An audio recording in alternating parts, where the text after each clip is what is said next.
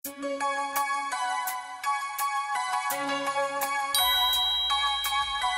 have been called to write the song, to share a message, answer the question, what do I believe? December 21st, 2012 means, do I think humanity will succeed? Do I think we will get swallowed by the sea? Let's trace it to hell in a handbag is what we're facing. Greed and capitalism has us replacing want over need products, oversee the poor and the weak lead, the rich and ignorant feed. But there's another message being told, not one of doom and gloom, but our collective power to behold.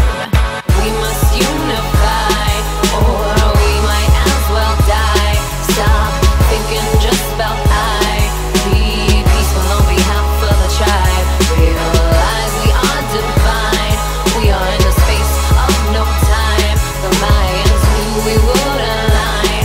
Be your sound mind, pay attention to the sign. Government and news wants to keep you stuck in food and spending loot. Instead, use your heart. It'll community, you know it's all fake. Babylon don't want unity. Want your mind an earthquake, don't want us to co-create. I've been gathering the girls and owls, we run deep. White buffalo calf, women leading love armies. Red road, below feet, we are rainbow warriors. Replacing the warriors, write a whole new story up. Hold peace in our heart, be our own particle accelerator and press start. I heard this from a Mohawk, Hopi, Navajo and Aztec. Indigenous prophecy, many say we're heading for Atlantis.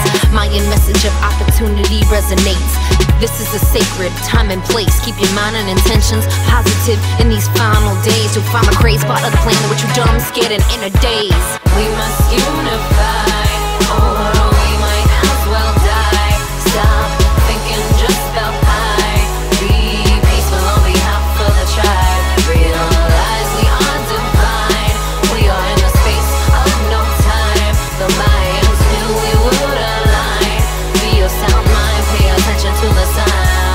Yes, the calendar is ending, but this means a shift in consciousness that is depending on our internal and collective ascending into unity that is unending. We may lose power in the final hour. What message are you sending? If you don't dig transcendence, then try these 10 commandments. 1. Be grateful and fun, love all like never before. 2.